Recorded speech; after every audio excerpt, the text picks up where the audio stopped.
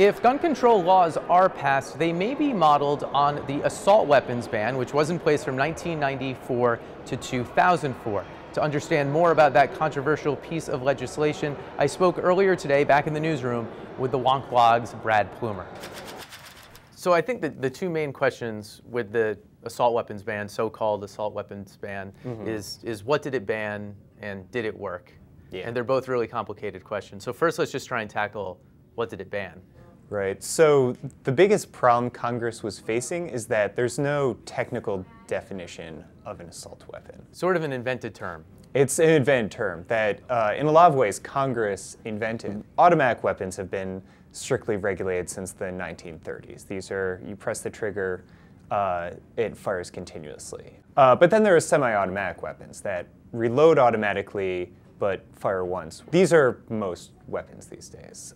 So you can't, Congress wasn't going to ban all of them. So they tried to just focus on what they saw as the most dangerous weapons. And they defined 19 different models and certain features on the guns that they called military type features were illegal to manufacture or sell for civilian use, with one exception. Any weapons that were already in existence in private hands were okay. You could own them, you could resell them. Well, another part was that these high-capacity magazines that could hold large numbers of rounds were also technically banned. A lot of gun manufacturers actually ramped up production before the law took hold. So there were basically plenty of what Congress defined as assault weapons and large capacity magazines in the country by the time the law took effect. So the law had significant loopholes. Did it work? Did it change crime? Well, for the most part, criminologists who have studied this think it didn't very much. And there's a reason for that, is that the assault weapons that Congress looked at and banned only take place in a small number of gun crimes to begin with. Most crimes are committed with guns that weren't banned, even by the assault weapons ban. There is one exception where there's at least suggestive evidence in that the number of casualties from mass shootings did seem to go down when the ban was in effect. But again, this was 10 years, 1994 to 2004, and these are fairly rare events, so it's very hard to tell whether that was just a blip or whether it was actually effect of this assault weapons ban.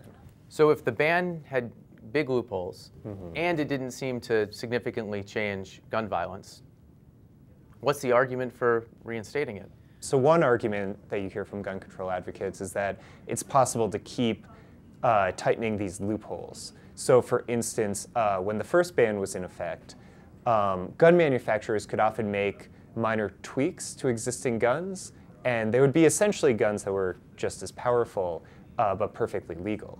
One thing that the gun control advocates could point to is Australia, which actually did a much more sweeping version of this ban. They had a school shooting in 1996, and after that there was high support for gun control laws to change this. And what they did, they banned all semi-automatic long guns, basically rifles and shotguns, and they paired that with a buyback program where the government actually bought back weapons from people who already had them that were now banned. And researchers who have studied that have found that it seems to have been very effective. The problem is that would just be very difficult here. For one, a buyback program would be much more expensive in the US.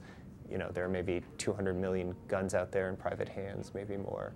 And if there's not public support for it, that just makes it really difficult. Right. Australia also has the benefit of being an island nation with no Second Amendment. Yes, yes, that's very true. Okay. Brad, thanks a lot. Yeah, thank you.